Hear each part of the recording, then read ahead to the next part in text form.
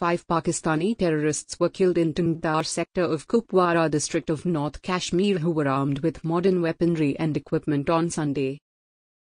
The recoveries, as you have seen on your way in and are displayed for those of you who have not seen it, are indicative of active aiding and abetting of this kind of movement by Pakistan, because we see a lot of these food items, the equipment with Pakistan markings on them.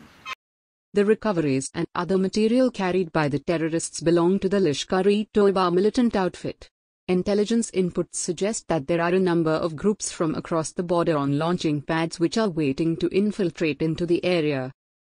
I will brief you on these operations which were conducted over the past couple of days in the Tanghdar sector, in which 5 terrorists have been eliminated. We had credible intelligence inputs that there is likely to be an infiltration in this sector, because of which we had placed a number of our interception groups to trap these terrorists. Brigadier Pak Mishra and Commander Tanghdar Brigade claimed that many of the terrorists were waiting on the launching pads to infiltrate into the northern side of Kashmir. We expect that there will be more such bids in the future. We will foil any such bid or any such attempt.